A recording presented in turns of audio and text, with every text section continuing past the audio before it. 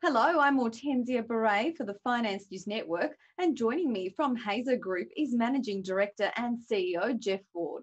Geoff, welcome back. Thank you, Hortensia. First up, could you remind us about the company and its focus? Right, so Hazer is a clean technology development company, and we're pursuing the commercialisation of the Hazer process, which is an ultra-low emission method of producing hydrogen with graphite as a byproduct. So we take a methane feedstock and produce hydrogen and high-quality crystalline graphite without any associated CO2 emissions in the process. Thanks, Geoff. Now, hydrogen is not something we see a lot of in Australia outside of hybrid cars. Where else is it used? Well, I wish we did see a few more hybrid cars in Australia. In fact, it's been great to see the first fleet come into the country in 2019. But hydrogen is incredibly versatile.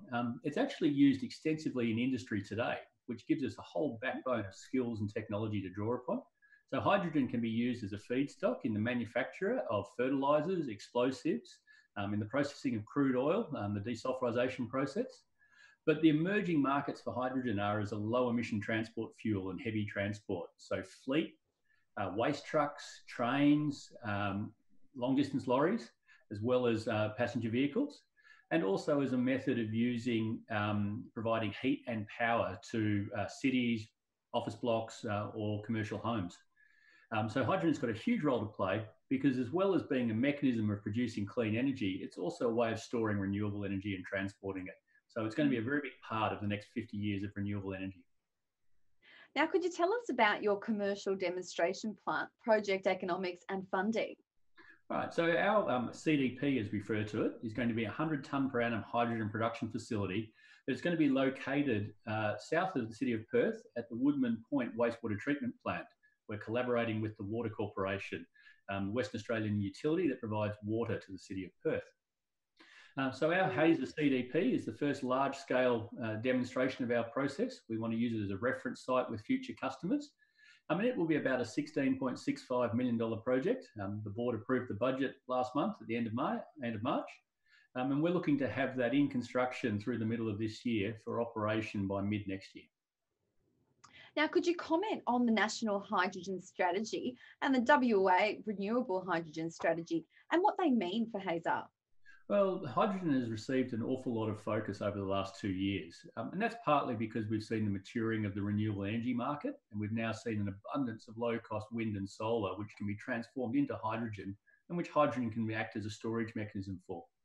And that's been coupled with a big amount of international interest from Japan, Korea, Singapore, who are all looking at their future hydrogen strategies and want to link with Australia. So hydrogen has certainly become very topical and hence leading to the national strategy.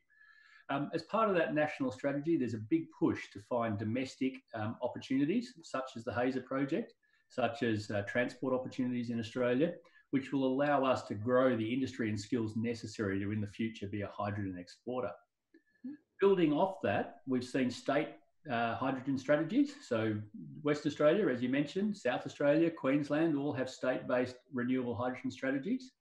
And we're working with the Western Australian State Government and their Renewable Hydrogen Fund to also study developing a hydrogen refuelling facility south of the city of Perth, also in Mandurah, as part of their WA hydrogen strategy. Now to a question investors are asking every company: what impact is COVID-19 having? Well, luckily for us to date, not a lot of impact. We're a relatively new company. We're a relatively small company, so we don't have complex overheads or a large existing customer base. So we haven't had the kind of impacts that have hit much more developed companies. We're also lucky to have been well funded. We raised money at the end of last year, and so we have sufficient funding to continue our operations through this period. And as we were very intensely focused on the design, procurement activities, permitting and planning activities with the CDP, we were able to manage them so far with only minimal disruption. We've seen some small delays, which we hope we'll mostly recoup over the next year. So luckily to date, the impact has been quite low, and we hope that we can continue that way. Could you provide a snapshot on financials? So as we mentioned before, we're still a technology startup company, but we're well funded. We had $9.25 million in the bank as of the 31st of March, our last quarterly. We've been well supported by both the federal and state governments in Western Australia. So we have a $9.4 million grant through ARENA, the Australian Renewable Energy Agency, to support the development of our commercial demonstration plant. And that will be our main focus over the next year. Will be to secure the final funding, final approvals to allow us to proceed into construction and operation of that project. So to our last question, Geoff, is there anything else you'd like to add? To sort of reiterate that this year is going to be a really exciting time for the hydrogen industry.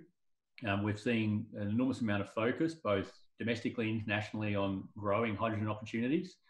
We're seeing fantastic developments in the kind of trucks, trains, and other hydrogen vehicles that are available. Like in the wind and solar industries, we're seeing prices come down for hydrogen equipment, hydrogen vehicles. So I think it's a really exciting time to see how Australia can actually seize the opportunities presented by both our abundant renewable energy supplies and our good gas processing skills to bring really new opportunities for our economy post the COVID pandemic.